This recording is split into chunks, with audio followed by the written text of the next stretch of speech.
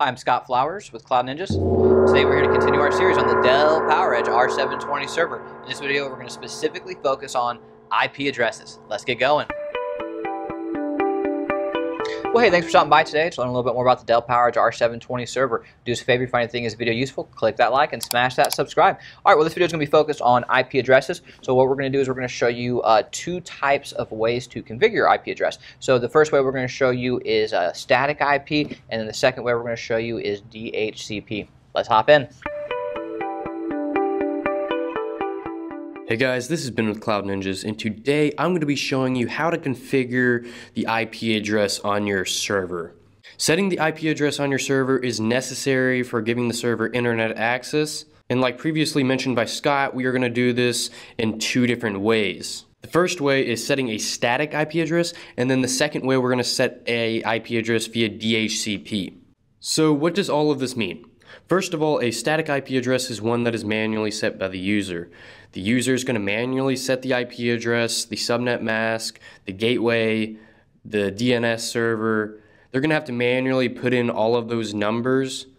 So it's not necessarily the easiest thing, and we'll kind of go over the easier alternative when we go over DHCP. But like I said, the user is going to have to do all of these things. They're going to have to manually type in all of this information. And you know, another thing with static IP addresses is that if a user types in an IP address on another device that's exactly the same, there's going to be a conflict because there can only be one unique IP address for each device in the network. That you can't have duplicate IP addresses, so there's nothing really managing that when you have static IP addresses. So from that sense, it can be a little bit harder to manage. But you do have that control over your IP addresses. You have that flexibility, and you have that customization. For DHCP, on the other hand, which stands for Dynamic Host Configuration Protocol, this is an IP address that is dynamically set whenever the device connects to a network. So as you can tell, that's already a lot easier compared to a static IP address because the device just connects to the network and is dynamically set. Whenever the device connects to the network, the DHCP server in the network is typically going to be service built into the router, especially for SOHO routers. And that DHCP server is going to assign the IP address, and it's going to reserve that IP address for the device. One of the great things about DHCP is that it's automatically going to know which IP addresses are already in use, so it's not going to assign duplicate IP addresses. So with that out of the way, let's go ahead and get started. And like I said, first I'm going to show you how to set a static IP address. And then once we do that, I will show you how to set a DHCP IP address. Let's get going. So the first thing you want to do is go ahead and boot up your server. On post, you want to go ahead and press F10, and this will bring you into the Lifecycle controller.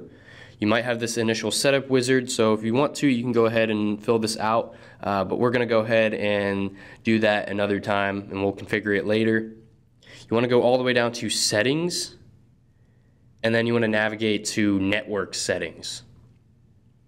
And here you can pick the designated NIC port that you want to use. We're going to use port 1. Now we want to scroll down underneath IPv4 network settings. And where it says IP address source, we want to go ahead and select static IP. So this part, it gets a little bit more complicated because the numbers that you're going to put in here are going to be different based on your network settings. So this IP address, it's going to be a number that has 4 octets. And those first 3 octets of the number, that's pretty much going to represent your network. And then that last octet, that's going to be an identifying number for the device of the network. So what you need to go ahead and do is figure out what the first 3 octets are in your network. So one, you can either do this by getting in contact with your network administrator. They'd be able to give you all the information that you need. But let's say you don't have a network administrator, maybe you're using this for home use. What you want to do is hop onto a laptop or desktop that's already connected to the network.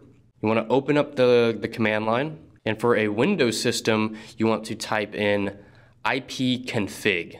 If you have a Linux or a Mac, you want to do the ifconfig command. Once you run this command, you will be able to view that device's IP address. So what you can do now is type in those first 3 octets into the IP address on your server, and then that last number, it can be whatever you want it to be as long as it's under 255. And then you want to make sure that that number is also not taken up by another device in the network. Now, if you run the ipconfig command again on that computer or laptop, you can figure out what the subnet mask is. So in our case, it's 255.255.255.0, and that's what it's going to be for most networks. As well as the default gateway, this is going to be the IP address of the router in the network. You can still find that with the ipconfig command, but generally the last octet of the default gateway is going to have a 1 at the end. But just to be sure, run that ipconfig command and that will show you what the default gateway in your network is. Now for the DNS address, this may be different depending on the network. Your network may have its own or like an in-house DNS server, so you can use the IP address for that server if you would like. But we're going to go ahead and just use Google's primary DNS server address, which is going to be 8888. Once we have inputted all of that information, we can click on Finish, and then it'll save our changes, and then we can press OK. And there we have it. We have set a static IP address. Now we're going to show you how to set your IP address via DHCP. So setting your IP address via DHCP is going to be a very similar set of steps that we use to set the static IP, but in my opinion, it's a lot easier. You want to go back to Lifecycle Controller by pressing F10 on the boot menu. Once you're in Lifecycle Controller, you want to scroll down to Settings. And in Settings, we want to go down to Network Settings. And it brings us to that same menu that we were in before. So if we want to, we can change our NIC port. But the only difference is whenever we go to IP address source, we're going to select DHCP instead of static IP. And that's it. Very simple. That's all we have to do.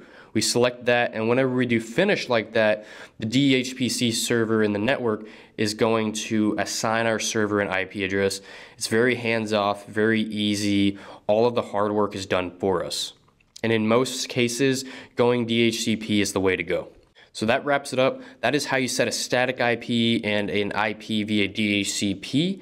If you have any questions, go ahead and leave them in the comments below. If you found this video useful, go ahead, leave a like and smash the subscribe. And if you're interested in purchasing a custom-built server, we have plenty in stock, so go ahead and email us at sales@cloudninjas.com. That's sales@cloudninjas.com. Have a great day.